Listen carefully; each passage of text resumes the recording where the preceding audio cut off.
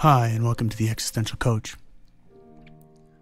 Today I want to talk about complexity. Now, right off the top, that might not sound very appealing. Why are we talking about complexity? I want my life to be simpler. And by complexity, really what I mean is holism. And I'm going to use those words synonymously throughout this podcast. Now, why am I doing this? Why am I talking about complexity? Why am I talking about holism?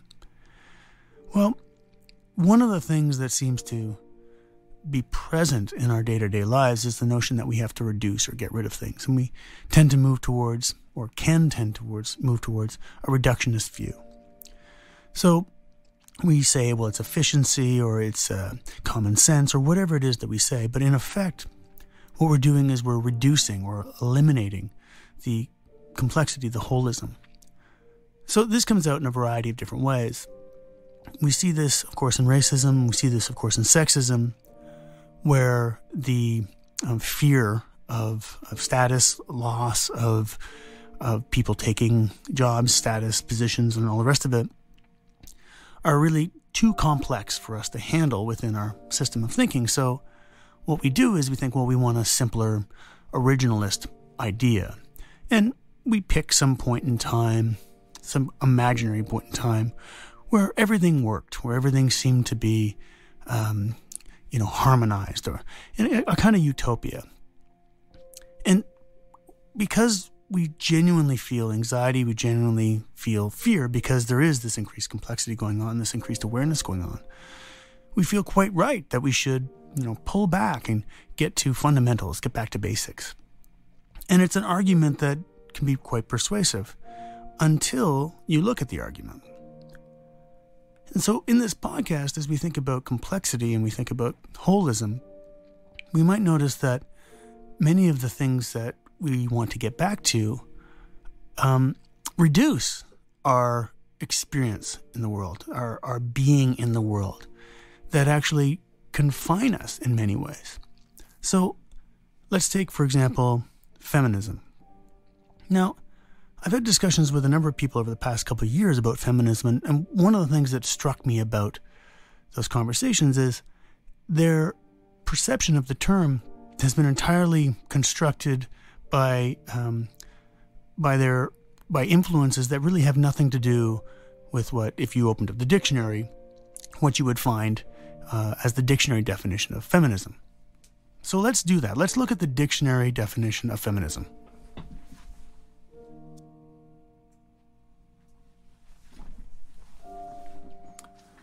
Okay, so this is the dictionary definition of feminism, and noun, the advocacy of women's rights on the ground of equality of the sexes. The issue of rights for women first became prominent during the French and American revolutions in the late 18th century.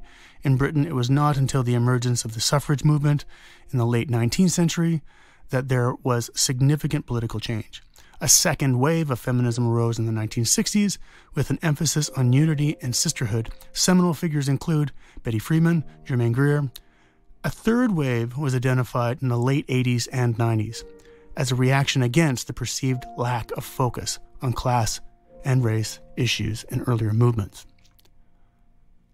So, and that's from the, the Oxford...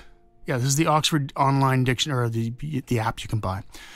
So this is what feminism is. This is what I'm talking about when I'm talking about feminism. And yet what I'll hear people say is, well, feminism is man-hating. Again, you can say, well, you're just taking a narrow example. People have their perceptions of things. Ideas change over time.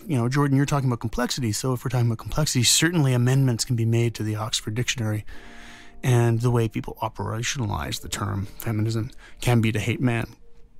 Well, let's explore hating men for a second. Let's just explore it and see, what do we find when we say, okay, there are some women who hate men. First thing, are women allowed to hate men? Well, it's kind of a catch-22. If they have equality, then of course, right? If a man hates a woman or a woman hates a man, you start getting into this question of, well, does the person have the right to say no to a man? Does the person have a right to say, I hate that man? Does the person have a right to say, I think what that man's doing is stupid? I think what that man's doing is utterly and completely insane. does a woman have that right?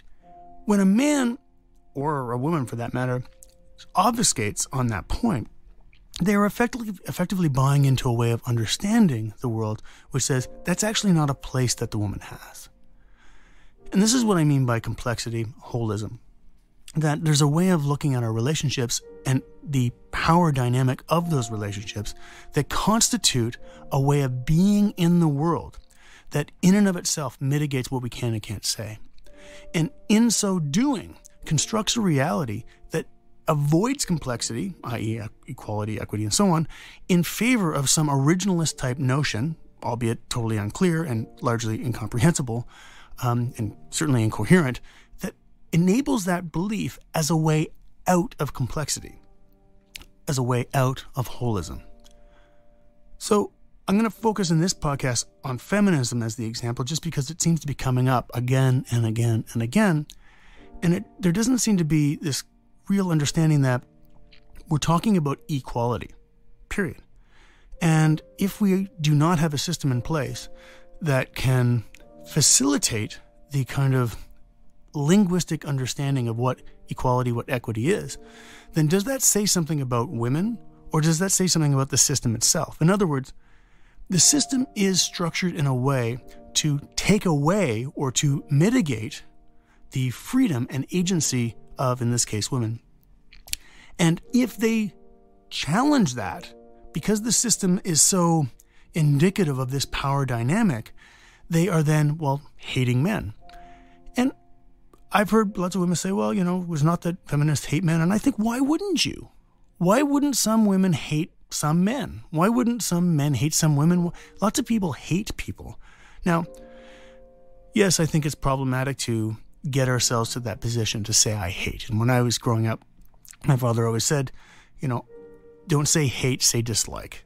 And I think it was his way of trying to mitigate and bring a little bit more awareness to the notion of hating is pretty big, right? You're really closing a lot off. Saying your dislike, saying that you don't like their behavior, you don't like the way they're acting, you don't like their thought process, can start to differentiate the problem from the person.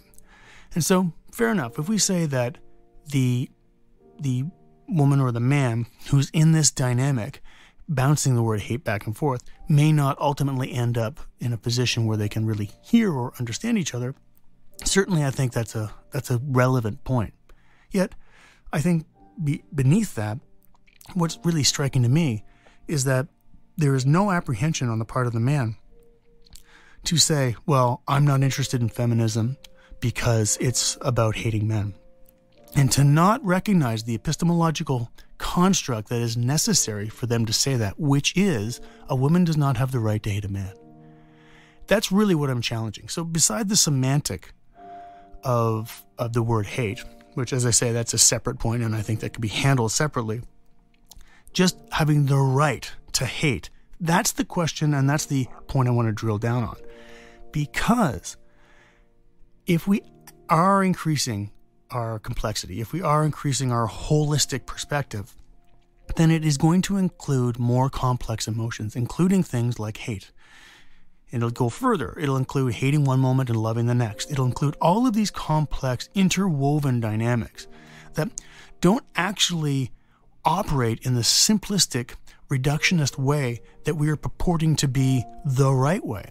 So if we are to develop a deeper understanding, move beyond these kinds of boundaries and barriers, beyond a system that has a very specific notion of what it means to be a man and what it means to be a woman, then we have to embrace a complexity that has an equity and equality of language.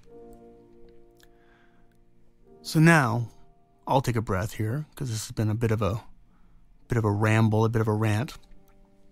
And I'll go back to the beginning of the podcast and this idea of complexity, because I think what often happens in discussions is we kind of default to this notion that if things could be simpler, everything would be okay. Now, there's a cognitive, like from a neuroscience perspective, there's a cognitive need to do things that uses less energy. There's a survival aspect to this, right? You can have habits which take far less energy or cognitive power, And therefore you can survive longer, right? You're using less fuel, so to speak. However, using less fuel and going with the habits, the conventions, means that we start to construct our lives based upon the habits. And that flies in the face of what I was talking about with complexity or holism. If we are going to increase, evolve, develop, whatever you want to call it, then we are going to transcend and include, to quote, amongst others, Ken Wilber. And this notion of transcend and include means that we are taking what we've learned or experienced, and then that becomes a part of, and we keep on moving forward. So one of the challenges we face is that involves a use of cognitive energy. In other words, we have to really dig into it. We have to really think about these things. We have to embrace the uncomfortable. We have to be with things that are confusing, upsetting, nonsensical even. Yet if we are unable to do that, if we are unable to be with the uncomfortable, then we are trapped in a way of existing in the world that actually excludes our deeper understanding of what it means to be, in the case of feminism, equal. So turning back to the feminist example now, and the notion of a woman, not having a right to say, I hate a man.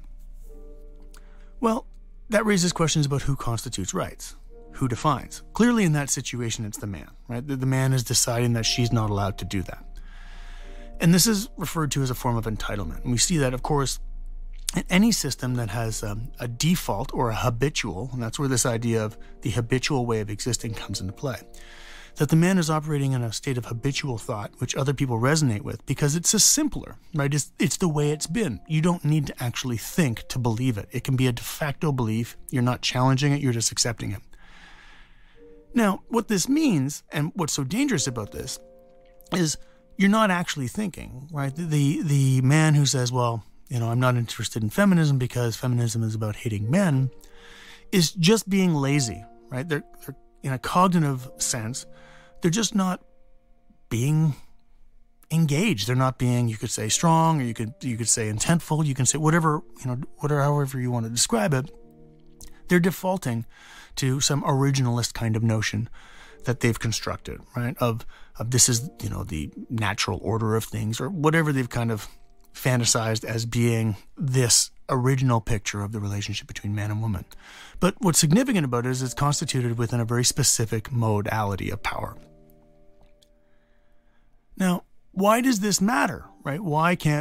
Because somebody might say, well, why can't we just have a very specific kind of power dynamic between, in this case, men and women? And why can't we just go on for millennia like that? Well, in a way, the person who says that is saying, why? I remember there was a Kids in the Hall skit years ago, and a character comes on and says, why can't everybody learn English? I did. And it's this presumption that comes from our own belief set that why can't people just do what I want the way I want? Which is to say, why can't they do the thing that I feel the most at ease with, that I feel the least challenged, that I feel the most comfortable with? Why can't they just do that?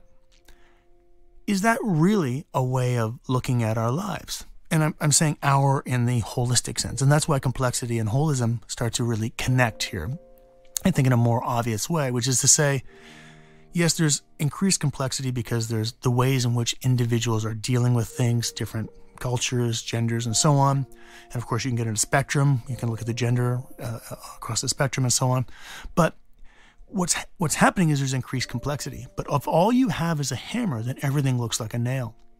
And so by looking at each and every problem as, well, let's just get rid of the complexity, get back to the habitual way that I have of understanding myself, of understanding the way I exist in the world, then we cannot progress. So what happens when a person does that? Are they actually happy? Well, this becomes this kind of catch-22 situation, right? The idea is you need to have power over other people to feel like you are somebody, right? If you're a man, you have a power over a woman, and you can say, well, I feel good about that. Obviously not consciously, or perhaps consciously. But you are now in a very contingent situation, which means you don't actually have any agency, right? You are existing within a system that is structured a power dynamic that you were just born into. You are actually not a participant in this. You are just a subject of this way of being in the world. Now, and that's very much what happens when we are constituted as being in the world, how we are with ourselves, how we are with others. And that thrown in this, that is to say, there's a conception that we have of the world that is projected. We've learned it and it's projected on the world, and everything operates within that construction. If we are to free ourselves from that, then we need to break down that way of thinking. We need to transcend it, include to move to a different way, a more complex way, a more holistic way of understanding our situation. And in so doing, we free ourselves from the paradox of power, which is you are in a position always where you need to have control over somebody else to have some sense of self. And that's a form of codependence. And so what we get into here is equality is about people being equal. And if your only identity comes from being unequal or unequal, then you are paralyzed by this experience because you need to oppress people in order for you to feel like somebody, which means, and this is the real question here, who are you? Who are you if you need to have power over somebody else? I don't know who that is. I don't understand who that person is. They're just somebody who needs more power, more contempt, more control, more certitude, more bravado, more whatever it is. They just need more and more and more and more and more because what? Where does it end? So, going back to this idea of complexity, if we can start to say, okay, well, I'm a man and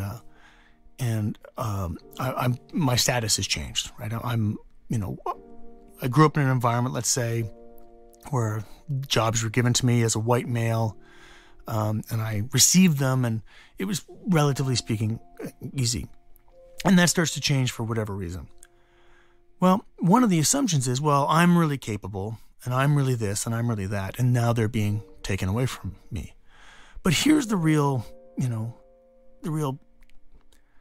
of bite you in the ass kind of thing here is that actually you are never capable. You were never the best choice for the job. You were never better than anybody else. You were actually never any of those things. The power that you thought you had, you actually never had. All that happened is you existed in a system that favored you. That's it. The power that you thought you had, the control that you thought you had, it never existed. It was a fallacy of the structure that kept you going and believing and operating within that structure. But it was never actually yours. And we know this is the case because as it starts to wane and change, you panic and realize, oh, it's not actually in me. Oh my God, who am I? And so equality then becomes a threat because unconsciously we're operating as men in this situation whereby we think, okay, I have this inherent, status, this inherent value. And I certainly know this comes up in the film business in particular, where I'll talk to actors or filmmakers who are white, and they'll say, well, there's these opportunities for non-white people, and, I feel like I'm being overlooked, and, I'm a good actor. And I say, well, yeah, but it was never about you being a good actor or a good writer or a good director, right? It was about entitlement. And whether that switches now for whatever reason, we still haven't dealt with the actual system, which is the system itself is structured in a way to oppress, to simplify the complexity of intersectionality, of gender, the spectrum of gender, and so on and so forth. So what I'm arguing for here is a deeper understanding of the way in which complexity is actually an opportunity, a potential to go into unknown or uncharted territory of existence. And I don't know where that will lead. But what I can say is, if somebody says feminism has to do with hating men and doesn't even look at the dictionary, it says that the lack of awareness and coherence is so profound that we're not even willing to do the most fundamental of investigation. And if we're not willing to do that, then doesn't that actually prove that all of our power is based on entitlement? Because you don't need to learn about something if you're entitled. if you're not an entitled person, you educate yourself, you learn about it, you ask questions, you talk to people, you get a sense of what their experiences are, you explore it. But if you're entitled, you don't need to do that. In fact, the very notion of opening up the dictionary and looking up the word feminism is in some way beneath you, because you think, well, I shouldn't have to do that. I have my view of what that is. I have my opinions, my truth, or what's referred to as truthiness about that, and that's fine. You have your truth and I have mine. But that's only possible within a structure of entitlement. Once you fully remove that system, you only have awareness that is shared, and you develop ideas and arguments and you collaborate with people and so on and so forth. And you do that based upon equality and equity. But if you don't do that, if you are so habitually bound to a form of entitlement that doesn't allow you to actually explore because you think the act of exploring itself is a vulnerability that you should not have to face, then you are trapped. You are not a person with power. You are not a person with agency. You are not a person who is exploring the uncertainty, the complexity, the chaos. And from this chaos emerges something. The universal womb, so to speak, that ideas and concepts and potential and new relationships and all sorts of invigorating and exciting things start to emerge. So by saying and reducing the notion that, okay, well, feminism is about this thing, which clearly it's not, all you've done is said, you don't know how to look and face the complexity of life. Now, if that's the case, what do? How do you face this complexity? How do you face this uncertainty? It's not an easy question. And it is a humbling question. Because in that, you realize there's a vulnerability about your experience. That the things that maybe you've had weren't really you. That the status and the opportunity, you were born into that. The color of your skin, the place, the country you're born into, the time in history, and so on and so forth. These were things that happened to you. They weren't some great act of brilliance on your part. They were chance. And to start to recognize that the experiences that you've had and the opportunities that you've had are to a great extent because of chance is a humbling process, because you quickly then think, well, what about the people who weren't lucky? Right? What if I had been born in another country or another time or whatever it was? So, for example, for me personally, I dropped out of high school and I struggled with school, and learning was a really difficult, learning in a school context was a very difficult thing for me. Now, later on in life, in my 20s, I got a computer, and that opened up a door. I had a spell check on it. I could look words up easily. I could start to write and fix my writing pretty easily because there's a word processor, so I could go back and edit. I got into reading, exploring things. So I started to find ways to learn about how I exist in the world and to face my arrogance, to face my finite nature, that I will die. Started to learn about my pride and how that could usurp me. Started to learn about my pain, my sense of uncertainty. Started to learn about all of these different dimensions of myself. And that became this very fertile ground to understand how, well, entitlement for one, but more broadly, how the constructs of society are so habitual, and that I was responding to them in different ways, and many of them were negative. So even like I shared about this idea of going to school and struggling with school, what's interesting is school was a very specific way of learning. In other words, that kind of learning had value, whereas the other kind of learning that I felt more intuitive with, an other kind of learning, was not. So as I started to trust, and here's the big underlying point, as I started to trust the complexity, as I started to trust the holism that, yes, I may not have fit into that world, the school world, in the way that others did, I did fit somewhere. And I fit somewhere if I expanded my view, if I started to embrace the complexity, if I started to embrace the holism. So there is a liberation that comes from embracing the complexity, from seeing holistically or viewing this holistically, that there are many ways to understand ourselves, that we do not need to understand ourselves in one single way. And if we only have that one way of understanding ourselves, the the weakness we have is we then have to do everything we can to hold on to that. We have to do everything to hold on to that mode of identity because we think without that we don't exist. And so when somebody says, I don't like feminism because feminism is about hating men, as I've already pointed out, if a woman hates a man, that's up to her. I don't have a choice over who people do or don't hate. I can certainly say I've talked to many women, and if I was a woman in their situation, I would definitely be hateful of some men, angry at some men. So I can understand that feeling. I can completely, at least as an outsider, understand that why wouldn't you be frustrated? When somebody has shunned you simply because, not simply, but only because you're a woman. And I think not hearing somebody is the most unnatural thing to do. And it gets back to this idea of complexity. So let's just back up and look at it from the perspective of, here's this guy who says, says to a woman, I'm not in feminism because feminism is about, hating men. And how big is that person's world? Where are they coming from? How much can they create? How much can they understand? Well, not very much. So if we are going to progress and if we're going to evolve and our understanding and so on is going to deepen, and yet we are not willing to challenge our own thoughts, if we're not willing to challenge our own thoughts, then what are we willing to challenge?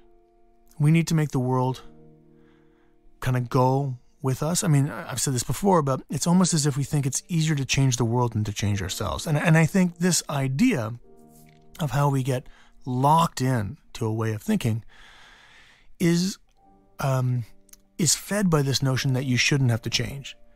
You will change, whether it's just by dying, just by aging, whatever it is, you will, the cat's out of the bag on that one. The jig is up. You will change. So how will you face that change? And here's, kind of the clincher. Can you face that change? Will you be a participant? Will you face your anxieties? Will you face your fear? That to me is the strength. That to me is the sense that, okay, I'm not going to hold contempt towards somebody else. I'm not going to say, feminism is about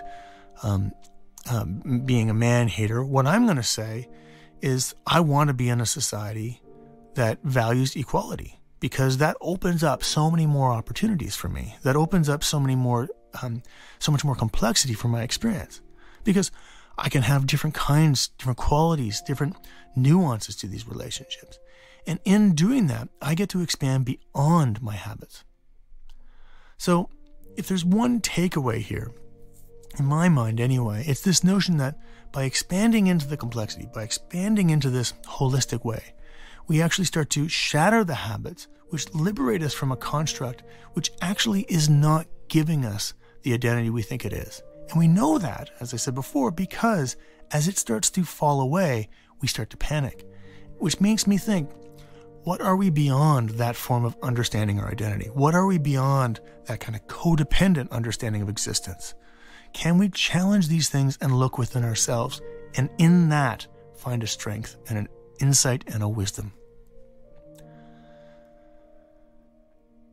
So,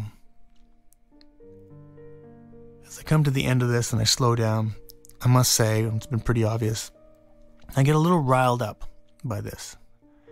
And I hope it hasn't come across as being too confrontational, but I hope my tone and what I was striving for is to create a kind of momentum in your thinking.